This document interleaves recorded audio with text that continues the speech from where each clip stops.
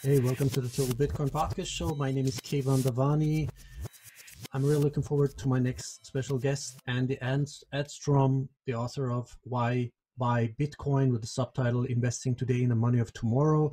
It's a really excellent book. You should definitely read it. I love the style of writing. I love the research he did, his expertise, his background knowledge. So it's really worth reading.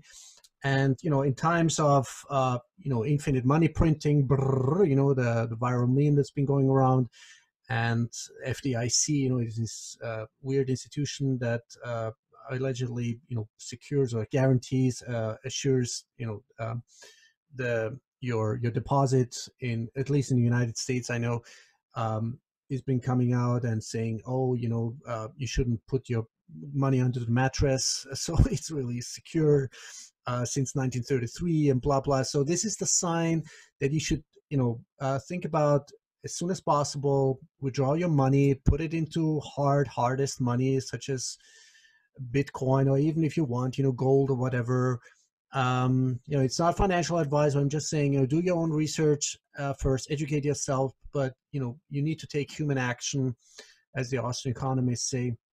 Anyway, really looking forward to talking to Andy Edstrom, the author of Why Buy Bitcoin. And if you have any questions afterwards, please let me know. If you and any other comments, questions, topics you want me to discuss with other authors or Bitcoiners, experts, let me know. So thank you so much for listening. And without further ado, this is my interview with Andy Edstrom. Thank you so much for your listening and for your support. Bye. All right. Andy Edstrom, author of the book, of this really amazing book. Andy, welcome to the show, first of all. Thanks so much for the time. Thank you, Keyvan. It's great to be on with you. So listen, I ordered your book, but then, it didn't arrive. I was at my girlfriend's house, so I downloaded it on her Kindle, because I usually don't read Kindle. I like, physical books. So anyways, I read it, and some of the chapters I even read twice. And I was really blown away. It's not only your style of writing is really blew me off, because usually I have sometimes I need some time to dig into the style of writing, but now to the content, it's really, I was really surprised, because you go into depth when it comes. What interests of me, is like the structural problems we have, the cause, not the symptoms. And you go really, you elaborate, you go really into the rabbit hole of the criminal.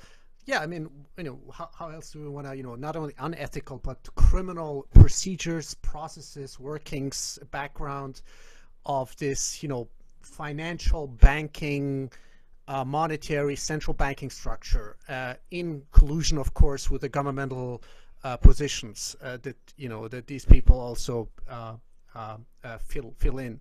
So let me, if you like to, can we talk first about, do you want to what's your approach to this whole narrative, and to this whole, to these factual backgrounds? How did you get into this research, first of all?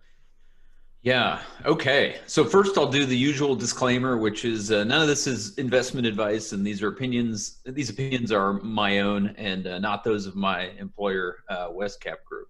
So we got that out of the way.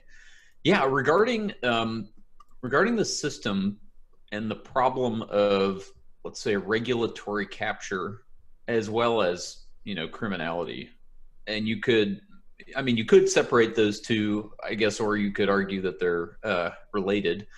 I would probably say that they're related.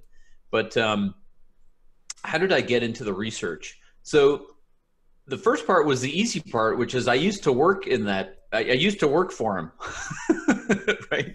I used to work for Goldman Sachs before the financial crisis, when a lot of the shenanigans was going on.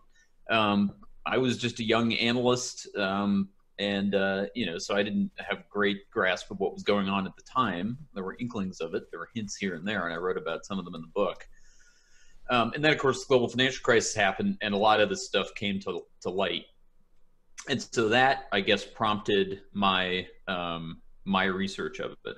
I had begun reading about it after I had left the bank, and when I was working at a distressed investment fund called Tenenbaum Capital. And so part of that was just, attempt to understand, what the heck was going on. As literally as the financial crisis was playing out, when Lehman filed, well, first you had the Bear Stearns, funds blow up, and then you had Lehman file for bankruptcy, and then you had all these rushed acquisitions among all the banks. And so I was left scratching my head, and so I definitely spent some time reading and researching at that time. And then as time passed, I just, as a professional investor, paid attention to what was going on in the industry. And I noticed that a lot of the problems, weren't solved. They didn't go away. Government probably had the opportunity to solve more of the problems that were in existence in the financial system, whether it relates to people being in and out of the private sector and government, and helping out their friends and cronies, and making sure that people high in government, regulators in particular, had nice cushy jobs to go to after they left government, and could make their large payouts, right? Get paid, because government doesn't pay nearly as well. Whether it was the leverage embedded in the system, that's sort of the one area that I can say, okay, there was some progress with respect to, the banks used to be 30 to 40 times levered, and now they're only 10 times levered. Now, a footnote to that is based on, valuations, what's fair valuation of these assets. Well, we're finding out right now, specifically in the debt markets, literally as we speak, over the last week, we're figuring out that quote unquote safe, safe paper, right? Safe fixed income investments, whether those be government bonds, whether those be real estate, especially, right, the mortgage-backed securities market has totally blown out. So the market is struggling right now to find what is fair value for these things. And so we've got this confluence of a liquidity problem and too much leverage and deleveraging, right? So that's going on. It seems that some of the very large hedge funds, especially the risk parity funds that use leverage on fixed income assets, are having to unwind these things. So you're getting forced selling, and that's a quote liquidity problem. However, what we're going to find out in the coming months is how much of it was truly just a liquidity problem and how much of it was a solvency or valuation problem, right? Our houses in the US, our houses in my neighborhood, really worth 10 times the annual income. That's where they've been selling for the last, few years, but we could see a repricing in those kinds of assets, just like we already have in the stock market and other risk assets.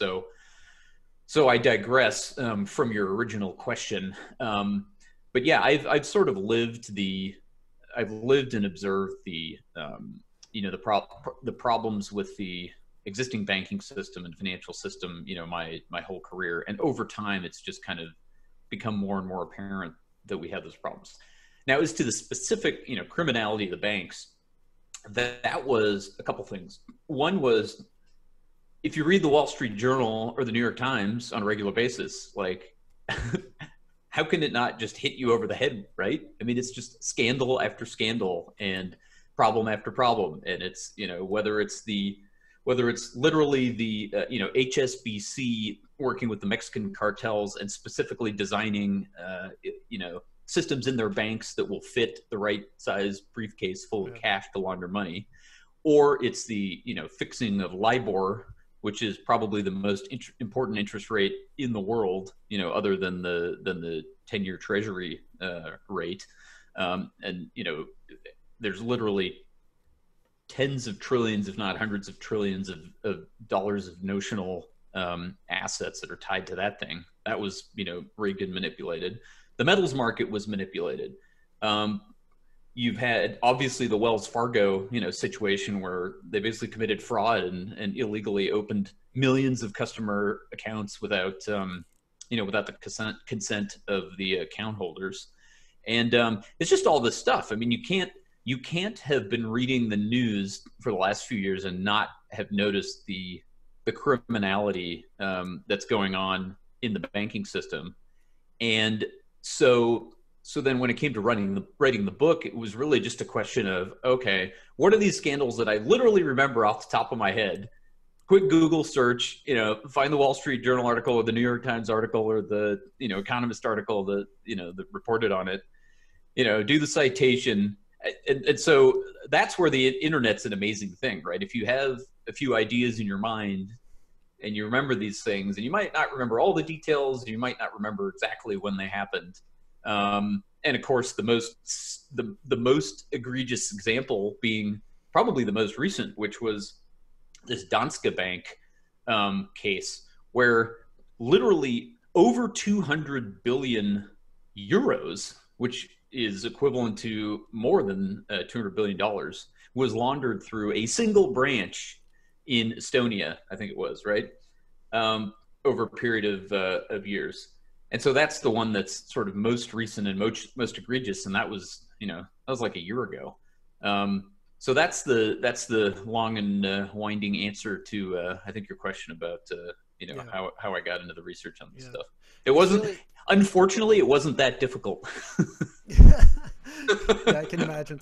You see, the thing is, I mean, I really went into, deep into the rabbit hole of the Bank for International Settlements, and I'm like, as much as we want to understand, and as much as we are bombarded with all kinds of mainstream news and this and that story, but at the end of the day, it's like the tip of the iceberg. It's like how deep, like these are like factual things that we can prove or have been, in a court of law or something, or actually they haven't been, or they've just been fined. That's what they, it's sort of a trade-off these institutions, these really huge institutions are doing. So, and it comes, before I forget, your book title is Why Buy Bitcoin? Investing Today in the Money of Tomorrow. So I like your title because it goes to the core of this question: why buy Bitcoin? I mean, first we need to understand legacy traditional monetary financial system before we go even into the into the alternatives or into the potential solutions of what is Bitcoin, why Bitcoin.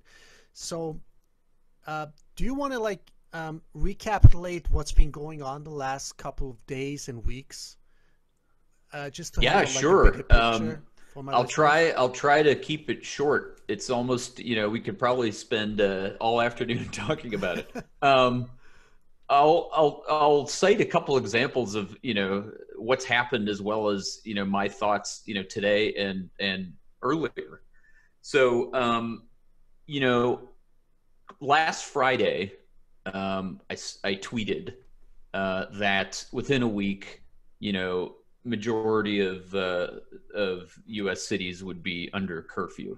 Okay, 6 minutes later, 6 minutes later, you can't make this stuff up. Oh, the city of Los Angeles announces a broad curfew, and that's where I live, by the way. I did not have any I had no inside information on this. Yeah, I guess it's much more stricter than over here in Austria, because it's pretty relaxed over here in Vienna. You don't get like just asking. I mean, is it like super strict or how? I mean, look, people are definitely walking by. They're taking walks. They're getting exercise, which I think is good. I mean, I think they're mostly staying away from people. There's not much traffic on the roads. It's not totally deserted. There's definitely people driving around. Banks are open. So yeah, I mean, it's not. Based on what I've read, it's not nearly as strict as China. Or even potentially Italy right now. So yeah, it's not sort of Eastern country or Asian country level of lockdown by any stretch of the imagination. But you've seen basically states and cities, municipalities so far, come out and do this. And by the way, it's been liberal, right? Democratic states and municipalities, right? It's New York, it's LA, state of California, city and state of New York. I think more are going to fall into place. I was having actually this argument on sort of on email with a friend of mine, very good investor, who I've known since college. And he takes the view that is in the US, you can't basically impose lockdown. I still like my chances on my 1 week prediction that the majority of the US population will be under curfew, because remember, it doesn't have to come from the president. It might come from the president, but it could come from, states or cities. And frankly, it's the liberal locations, right? It's the left-leaning, say more socialist or more communal areas where most of the people live. So anyway, we'll see how it plays out. So that's one thing that's, I think, surprising a lot of people. The second thing that I tweeted out on March 13th was, I was reading at the time about what a disaster this virus situation is, and how the current administration, right, the Trump administration, totally blew it. And they did blow it. But guess what? So did everybody else. So people were talking about, this is the end of the Trump administration. And what I tweeted out on the 13th was the opposite, right? I personally put odds of Trump's reelection now at probably close to 75%, right? Which is really high for a presidential reelection. Why? Well, we're now on a war footing, right? And wartime leaders, for the most part, get reelected. I'm sure you've been looking at, what's going on in France with Macron as a good example. And I wish that a single Western country had gotten this right. But I can't think of one, right? So yes, China did the lockdown, although they started late. Singapore, seems to have done well. South Korea seems to have done well. Well, those are Asian Eastern countries. I mean, the relevance to our way of life over here is, it's just not that relevant. So when it come re-election time, when Western voters, American voters specifically, are looking around and saying, did this guy blow it or not? It's going to be, I can't think of an example. You should interrupt me and tell me of a Western country basically that has handled this thing, right. So he looks no worse basically than his peers. And moreover, who is it that suffers the worst, let's say, from a highly contagious disease, in an environment where you're potentially subject to lockdown? Well, it's the left-leaning, Democratic voting states, right? If you're living in a rural area and you've already done your prepping, right? You've already stockpiled your goods, and you've got the weapons to defend them. You're not as worried about this thing, and rightly so. This is a disaster for people in New York City. It's not as much of a disaster, for people in rural America, and rural America is where Trump's voter base is. And moreover, it's yet another, nail in the coffin of globalization and, this concept of the liberal elite, the left-leaning liberal elite, and this notion that, hey, everything open is the right thing to be. Surprise, surprise. Now because we don't control our supply chains, because we can't get masks and we can't get ventilators, in time. Potentially in time, we're going to find out. Isn't that really strange, Andy? I mean, yeah. We have so many resources, we have so many companies, we have there's so much, real resources. I mean, why can't there, be innovative approach to this, getting out these test kits? What's happening here? I mean, it's really strange. It is disappointing. I mean, definitely there's some government failure. I mean, specifically, as we know, the FDA was not helpful in this respect. So there's that. There's definitely that piece of it. And then part of it is the testing is one thing, and then the having enough, ICU beds and ventilators is another thing. There's definitely little doubt that our system is not set up for peak demand, right? Or we don't have the capacity for peak demand. And that is all related to the root of capitalism, or one of the roots of capitalism, or really specifically fiat, money and debt money supported capitalism, whereby you keep just-in-time inventory, you squeeze down your working capital to the very minimal amount, which is good for, it reduces your total cost of capital. It's good for your share price. But if you have a problem, man, it's centralization and living on the edge, and it's the opposite of robustness, where robustness is about decentralization, about not having too much concentration, about having a little less optimization, so that when shit hits the fan, you've got a little bit of a cushion, a little bit of a buffer. But yeah, it's been somewhat surprising to see to see the the healthcare system's response to this. And this is another discussion I was having with my colleagues. One of my colleagues took the view, hey, this could be a real interesting opportunity to invest in healthcare, right? Mm-hmm. There could be a lot of investment in the space and growth in the space upcoming, as well as obviously demand for medical services. Mm-hmm. And I took the opposite view. I said, if the US already spends double as a percentage of GDP on healthcare compared to Europe, as you know, right? I'm generalizing, it's different in each country, but on average, if we spend whatever 17 or 18% of GDP on healthcare, and I don't know what Austria spends, maybe 10 probably would be my guess, and we're getting no better outcomes. This could be the straw that breaks the camel's back on nationalizing healthcare. We'll see. It might not, and it might not soon, right? I mean, if Trump gets reelected, it probably won't happen. But if and when we get a democratic sweep of government, people could look at this situation and say, this really expensive healthcare system that we've had in place for so long that already wasn't really getting us better outcomes, except for extreme cases. Well, now it failed us utterly.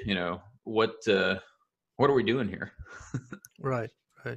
So this SARS, Corona, whatever, COVID-19 virus is one way or another. It's a convenient, event and excuse for all the governments to, to disguise, or to try at least, attempt to disguise the real causes of all these of the mess we've been in. With now they're starting with the brrr, this meme that's been going around. So where do you see this going? I mean, are we going to get out of this, or are we going to go, into a totally, different extreme? Yeah. So I have a few thoughts on this. One is one of the things I wrote about in the book, right? I dedicated a couple pages in the book specifically to the upcoming intergenerational struggle. Okay. And this was at some risk to myself, because the majority of my clients are much older than me. Okay. They're baby boomers. Some of them are older, and they don't understand how much they've sucked out of the financial system already, not only by virtue of the fact of the, outright entitlements, right?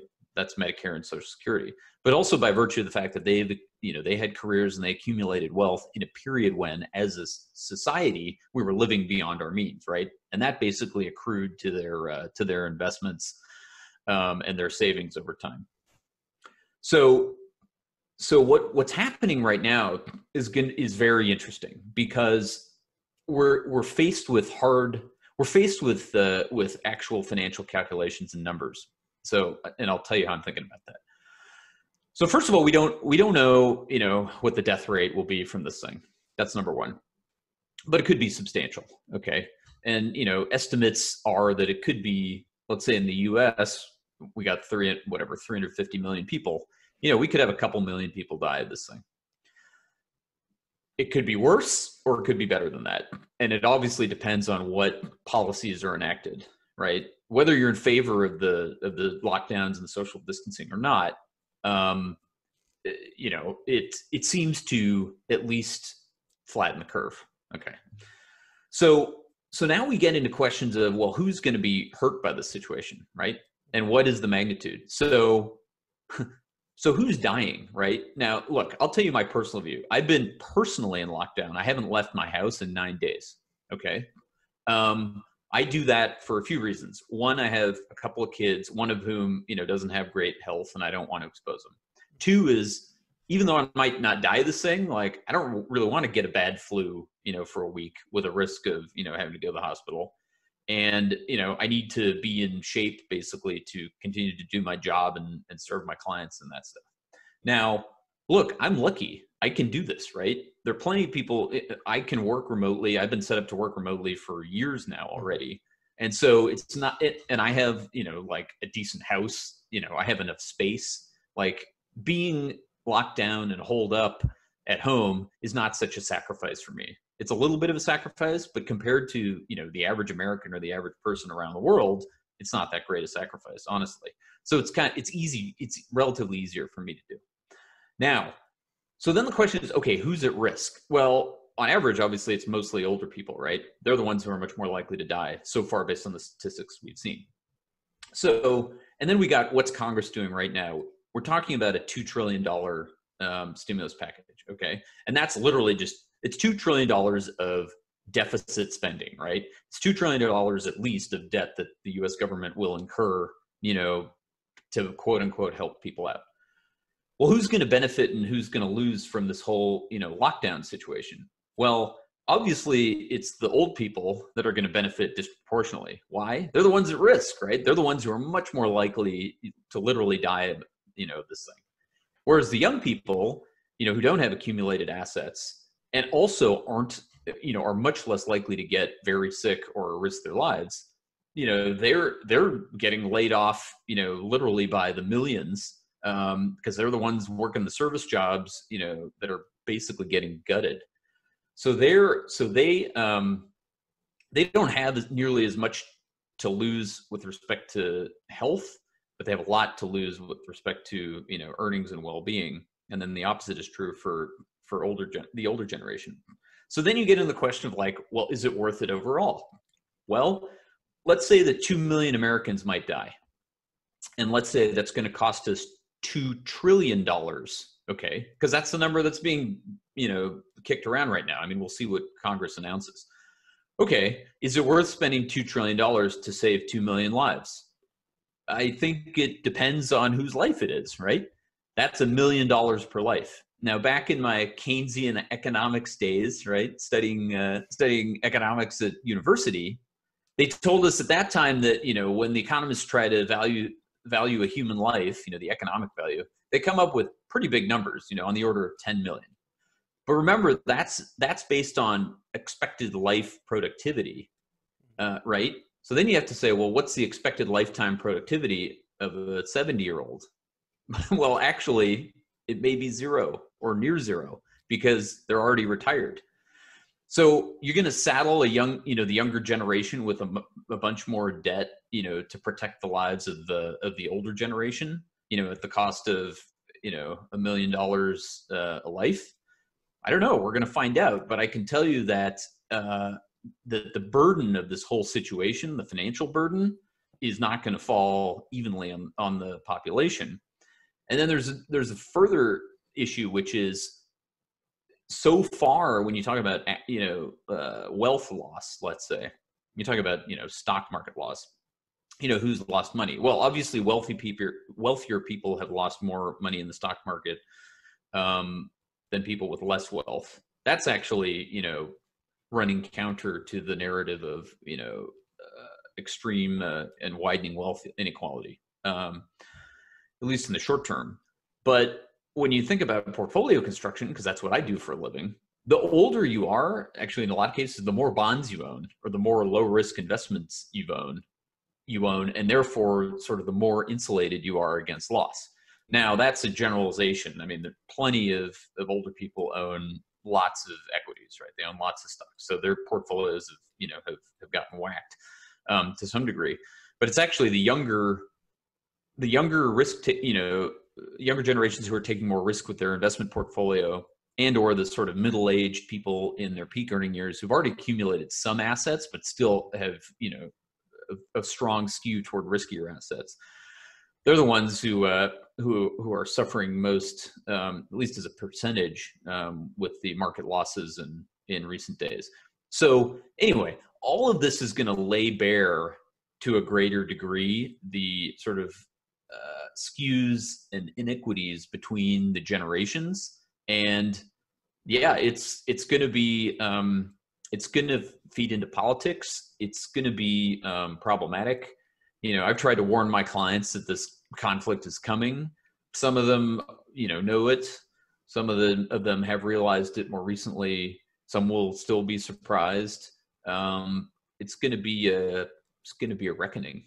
I don't know if that answered your question. I mean, I have a lot of other thoughts about what else is going on in financial markets, which I'm happy to talk about. But all right, so those 2 trillion that you're talking about, this is just a minimum, right? I mean, we're talking about like if this process goes on, wouldn't that be like compounded probably to 5 to 10 trillion? I mean, it's being injected now into the, you know, artificially into the market. It's like really with the physical money printing or digital, money printing or credit expansion by order of magnitude. So where is this money going? What kind of effect does this have, you know, on also, you know, since it's about Bitcoin, what effect is going to have on Bitcoin and gold, and what is happening, you know, right now in this situation? Yeah. So a few things there. The short answer is we don't know.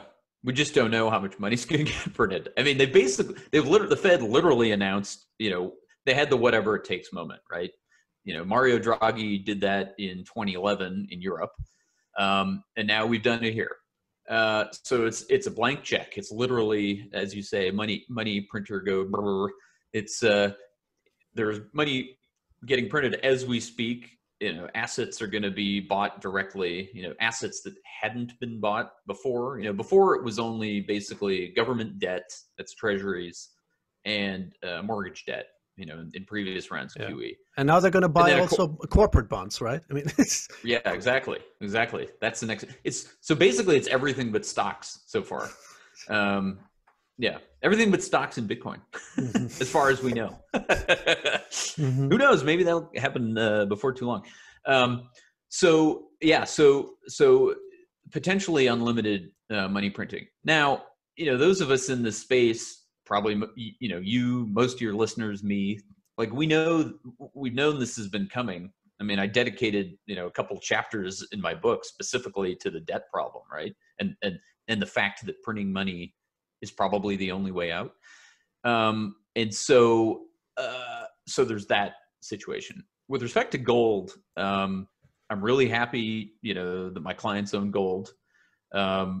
We put that in the portfolio for the first time, I think in 2016, and we've been increasing it, you know, basically since then. And gold is like the obvious short-term beneficiary for all this, because gold is the historical hard money, right? Now, Bitcoin, I believe, has a very good chance of becoming, you know, the future hard money. And so it should be very good for Bitcoin. I can sort of imagine scenarios for why, you know, a truly deep depression and, you know, really off the rails. Yeah, right. Really off the rails government policy could be bad for Bitcoin in the short term.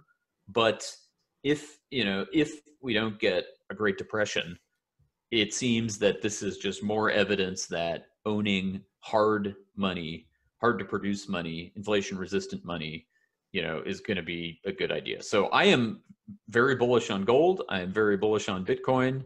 And these two assets actually may be the assets to own in this decade. And, you know, we can debate, okay, you know, will Bitcoin take share from gold? Yes, I think Bitcoin will take share from gold. Oh. Nevertheless, I think the total aggregate demand for hard money will be so large and will increase by so much that both of these assets are likely to perform well. And for a broadly diversified portfolio, you know, you ought to own both of them. Right. Yeah. What about, I don't know who that was that Pelosi or whatever, let's just call it the Trump administration. They proposed digital, you know, fiat dollar wallet. It would be sort of connected to a Federal Reserve account or some kind of member bank, credit union, like any affiliate bank. So it would be like purely digital then, centralized, of course. So it's fiat money. So do you think that would facilitate and accelerate the transition to critical mass adoption, a critical adoption rate of Bitcoin? Yeah. Because of the short pending, answer, because of the danger of hyperinflation, yeah, you know? yeah. The short answer is, I think that, well, the short answer is I don't know and we don't know. And I did write about this in the book. It depends greatly on the form it takes, right? So if it's literally, private key based and it's direct access to this ledger, and it's sort of, independent of the banking system, it's effectively that the citizen has an account with the Federal Reserve. That would be a pretty interesting development. However, I think it's highly unlikely that it happens. Why?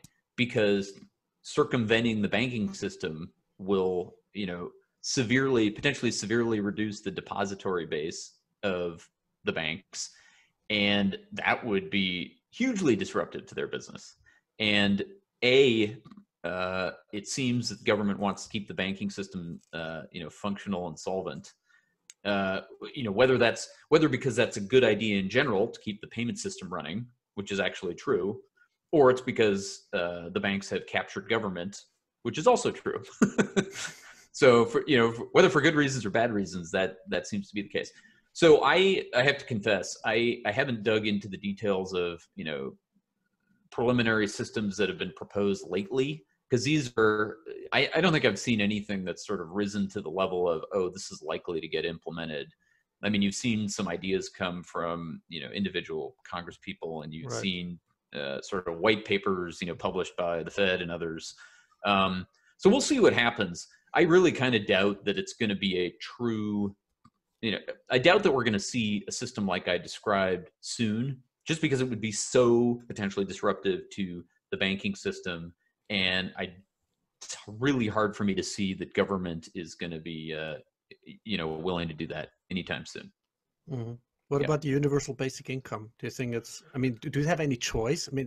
Because if the shit hits the fan, wouldn't they, isn't that like the most rational, alternative or choice, to execute, because of the danger of, a civil war? If this thing goes on, I see, real huge disruption and millions or, hundreds of millions of people on the streets. Don't you see the danger of really impoverished society? Yeah, big time. When you get mass unemployment, which is what we face, if there is, a long-term, curfew and quarantine, right? And obviously, unemployment claims are already skyrocketing. So we're already starting to see it. Yeah, if people don't have income, and as we know, by the way, most Americans, and frankly, most people in the world, don't have any significant savings, right? They don't have enough money to pay the rent and buy groceries, for more than a month. There's a lot of Americans, as we know, that they don't basically have $400 in their checking account. So yeah, you got to keep these people. You got to make sure these people can literally live their lives, and that's why they're talking about literally, mailing checks, or as you suggest, having some digital distribution system for getting cash to people. The problem, and maybe this gets to your earlier question, with the implementation. There's a lot of problems with the implementation. It's hard to implement. It's hard to get, although checks in the mail and, the mail system are slow, at least they're already in place. Rolling out and implementing a mass digital based, UBI system. This is where people are talking about, well, is the US government going to roll out a new crypto dollar system, specifically because we need payment of UBI to people right now? Which wouldn't be so difficult to implement, I think. It's just a centralized, data ledger. The more centralized, the easier it is, right, to roll it out. Yeah, in theory. In theory, that's true. Remember, governments aren't very good at turning on a dime. they're actually pretty good, at taking a year or two, to get on a war footing and mobilize the machine, but they're not that good at doing something, in the span of weeks or a couple months. So I agree with you in premise, but as a practical matter, I just see the execution risk of that as being rather high, and just sort of it adds complexity to what's already a potentially dire problem. Where, yeah, I don't think you use that opportunity immediately to roll out, a digital payment system. Now, is it an opportunity to start earnestly working on it, and then rolling it out some period of months from now? Maybe, but then, you still, I don't know, you still face the problem of, what have you really implemented? It just doesn't look, it's not going to, I don't think it's going to look very much like Bitcoin, or a, distributed ledger, crypto asset. It's possible, but it seems quite unlikely. Okay. All right.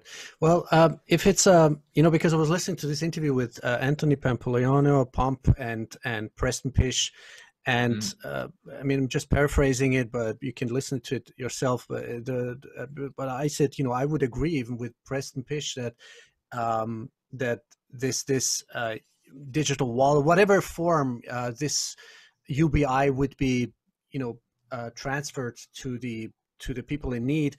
Don't you think it would be like a trigger for people like waking up and understanding for the first time, what kind of value, purchasing power has this money and Bitcoin, and then eventually they would be sort of, get into a situation, because of the circumstances, the conditions, to educate themselves, like, oh, wow, like now I can even, put part of that money into Bitcoin and eventually, reach that critical adoption rate. Yeah. Look, I haven't listened to that interview. I mean, I intend to. I love Preston stuff. And I think that, yeah, I mean, look, I can definitely hear the argument that if it's a new digital based system that causes people to have to do something different than they used to, and it's based on the internet, then sure, that can certainly help break the mold, of the existing systems that have been in place, for so long. So yeah, I'll buy that argument. I think that it should help to open people's minds to, oh, maybe there's some other alternate system other than the systems I've been using for years and years and years, that could work. And if the system, if there is something else that works, then why not this other thing that works? Why not this Bitcoin thing? So yeah, I mean, it seems like a potential positive. I'm not going to hang my hat on like, this is going to be the catalyst. If the question is like, what's going to be the catalyst for, for Bitcoin? And by the way, I do think this whole situation has accelerated the timeline, for Bitcoin for sure. I do think it means that we're that much closer to much more accrued debt, the most likely resolution of which is inflation. And so we're much closer to that inflationary environment of 5 to 8%, consumer price inflation, CPI, or however you measure it, than we were recently. And in the short term, it's really hard to say. Like, it could be deflationary. We could have a deflationary demand shock, right? Because nobody's buying anything except the bare essentials. And so that will last for some period of months, and then it'll pass. And then we're in the situation of, I guess where we were before, but now there's even more debt and even more government spending. And it's hard to see how that's not ultimately inflationary. Yeah. Mm-hmm. Where do you see the global implications? I mean, do you see like when you zoom out, like we got insolvency with German banks over here in Europe, in the European Union? Yeah, do you see like I think so the short answer is we just don't know. We do know that there's a lot of debt in the system, and we know that there's a lot more debt than there was in history, and that is a destabilizing factor. So we know that. I do think that, I was talking earlier about, Trump and re-election. I do think that this whole situation, plays perfectly into the nationalist, jingoistic, hostile foreign policy footing that we were sort of already on, right? Like the virus came out of China. It was another attack, on us. And it's just, the latest example of how stupid it was to reroute our supply chains, through China, because now we really need to manufacture this essential stuff and we can't do it. And so that is bad for geopolitics. I mean, that is just a world in which hostilities are not they're not reduced from what they already were before. And already, we were basically we were in a Cold War with China. I'm saying we as an American. So that's clearly a major environment. Now, with respect to your question about, what's going to happen to the banking system, I'm actually less worried about the banking system now than I was in the global financial crisis. I'm more worried about people's savings and pensions. And obviously I'm concerned for, my clients that have, significant equity exposure. And so those things are concerning for me. And then obviously I'm worried about the shadow banking system. So if the US banking system was much better capitalized this time around than it was, 11 years ago or 12 years ago, that's good. But yeah, the systems, the lending institutions and the levered vehicles, hedge funds or otherwise, are the area that I'm more concerned about. And for sure that'll have knock-on effects to, the rest of the banking system. So yeah, I mean, overall, sure, I'm worried about the financial system. I mean, I wrote about it, I spent 2 or 3 chapters in my book writing about those problems. So if I was worried then then yes, I'm still worried now. Yeah. What about the pension funds, Andy? Do you think, aren't they really broke? I mean, this is what I'm really worried for a lot of people. What about the pension funds? Unfunded liabilities, all these, when you aggregate them together with all the global debt, which is a bubble. It's a huge concern. I mean, pensions in the U.S., I can speak more for, U.S. pensions because I'm more familiar with those, at the state level in particular, as well as corporate pensions. They've been assuming, 7 to 8% annualized rates of return in perpetuity, more or less. And that is, that was a joke. That was already a joke before this recent crisis, and now it's clearly laid bare. There is, I don't actually know the aggregate number, but it must be in, the trillions in terms of actual, let's say, underfunded liability. You won't find it on any of their balance sheets, right? Because they've got these ridiculous assumptions. Yeah. But yes, the reality of it is hugely underfunded. Right. Yeah. So yeah, I definitely worry about, it's interesting. I'll give you specific sort of, a specific example, like what I, do for my business. One of the things I do for my clients is I do long-term financial projections.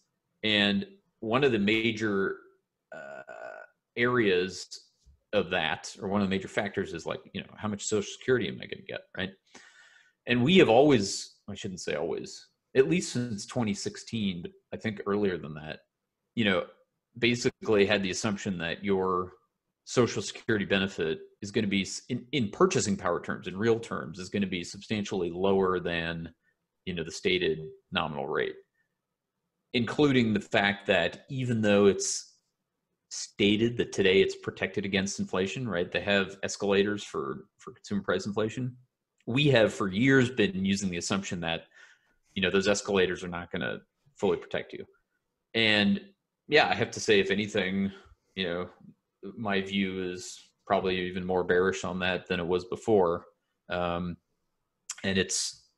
I'm sure it's taken, I'm sure the things that are coming to light now in the world we're living in now is unfortunately going to surprise some people. Yeah. Yeah.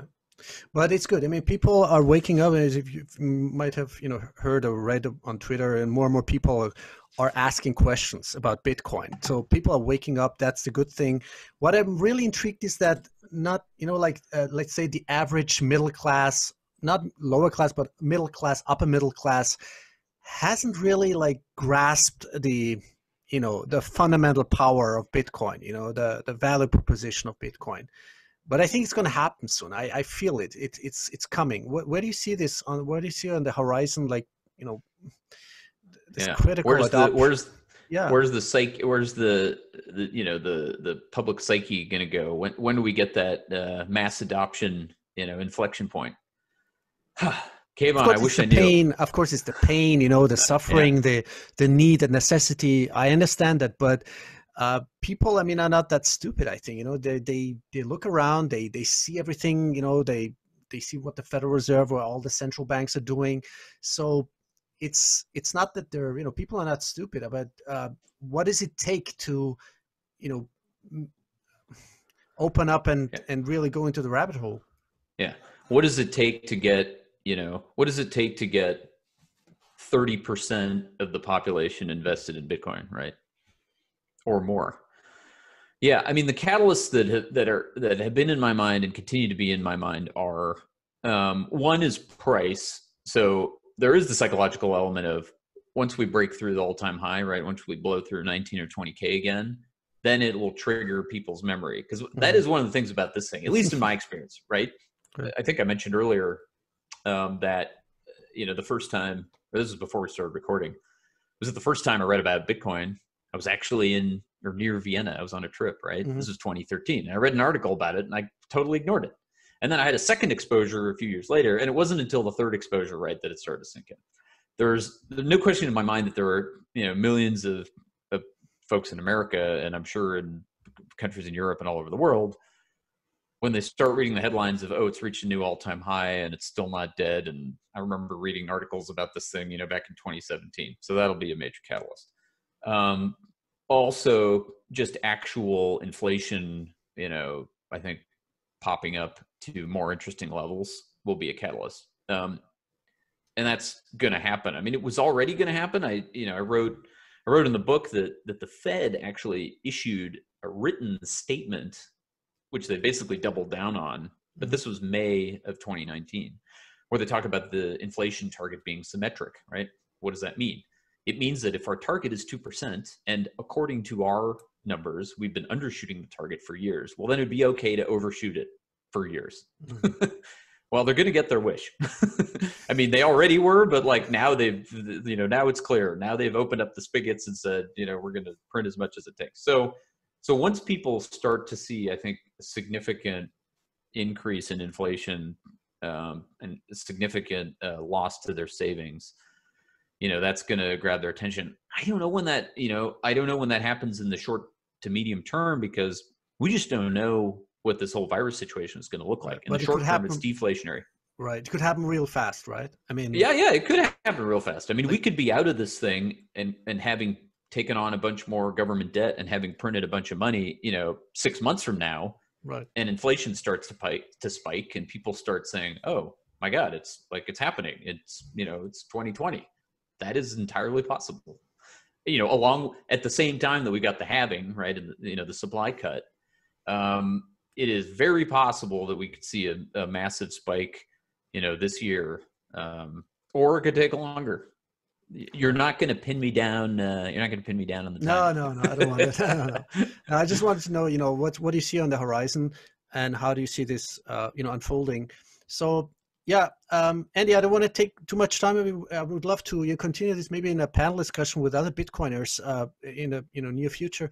Where can people find you? Do you want to share your info? Yeah, cool. No, it's been fun talking to you, Keyvan.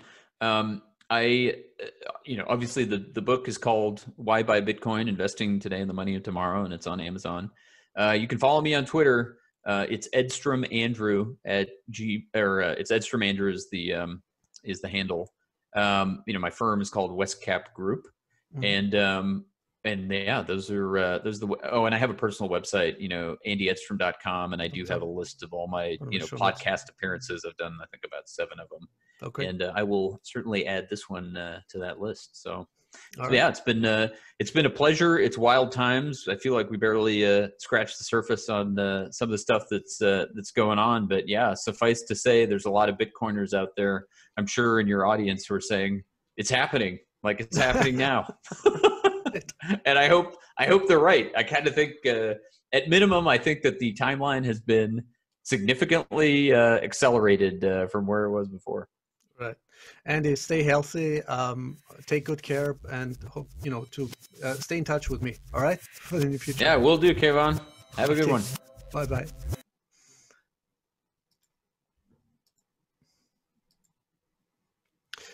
All right, what you think about this really interesting conversation with Andy Edstrom, the author of this amazing book, Why Buy Bitcoin, with the subtitle Investing Today in the Money of Tomorrow. And should definitely check it out. It's really, really well written, really well researched. Can only recommend it. If you loved it as much as I did, please give it a like, love it, share it, retweet it, follow me. Also follow Andy Edstrom on Twitter, and would also appreciate a positive review on any podcast platform. If you are ethical Bitcoin sponsor, get in touch with me. My email address is hello@TheTotalConnector.com, and would really thank you so much for listening and for your support. To all my listeners, my followers, my subscribers, subscribe please, and hope we can continue these conversations in the very near future. And thank you so much again. Bye.